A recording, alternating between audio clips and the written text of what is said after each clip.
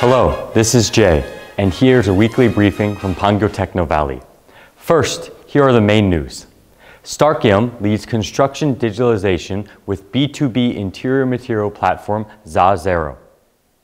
STARCHIUM is transforming the construction industry's traditional processes with its digital B2B material ordering platform Zazaero.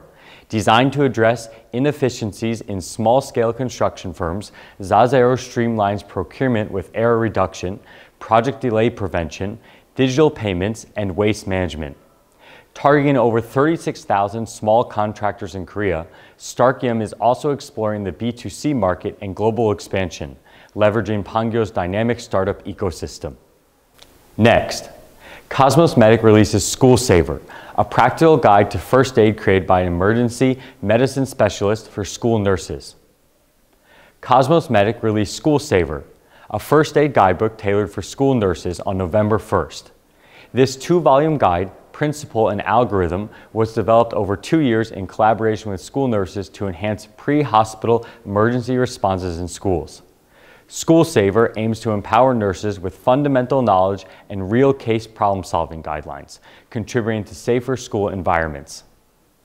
Following this, Gophersoft launches open beta for Seller Gypsa service, focusing on commercialization and global expansion. Gophersoft, a startup specializing in cross-border e-commerce automation, has launched the open beta of its platform, Seller Gypsa, designed to simplify e-commerce operations through AI and API integration. Based in the Pangyo Startup Zone and backed by recent seed funding and selection for the TIPS program, the company is positioning itself as a potential unicorn in the tech industry. CEO Yoon Suk Kim emphasizes their commitment to enhancing CBEC seller efficiency globally with Seller Gypsa. And now, here are the headlines. Naver Cloud hosts NWEC 24 EduTech Conference unveils Whale UBT, all-in-one service for optimized public education assessment.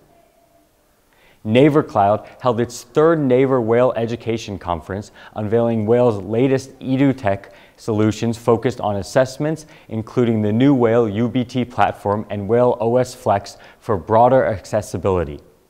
The event highlighted Whale's advancements in digital education, with plans for the Whale UBT and ongoing collaboration with educational partners to enhance assessment tools and learning processes. Next, Cocoa Enterprise hosts Genomic Analysis Workshop at Korea Society for Bioinformatics Annual Conference. Cocoa Enterprise hosted a genomics big data analysis workshop at BioInfo 2024, showcasing the use of Cocoa Cloud for efficient genomic data processing and variant analysis. The workshop, attended by industry experts and students, demonstrated practical applications like mutation identification and disease association using the GATK pipeline and Cocoa's cloud distributed computing capabilities. Following this, Smilegate Hope Studio to host 2024 Play Fun and Good Forum at G-Start.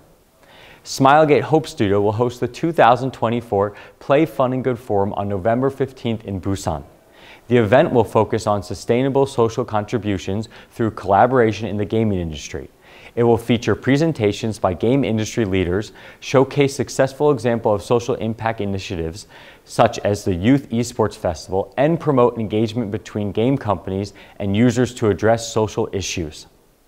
Following this, NeoWiz to showcase Goodbye Seoul Itaewon at G-Star 2024, revealing new build.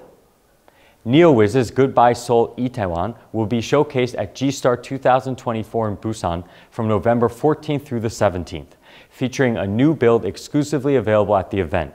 The game, praised for its unique post-apocalyptic storyline and pixel art, will be part of KOCCA's booth and the Indie Showcase, with activities for fans and a developer talk highlighting its journey. Thanks for listening. See you next week.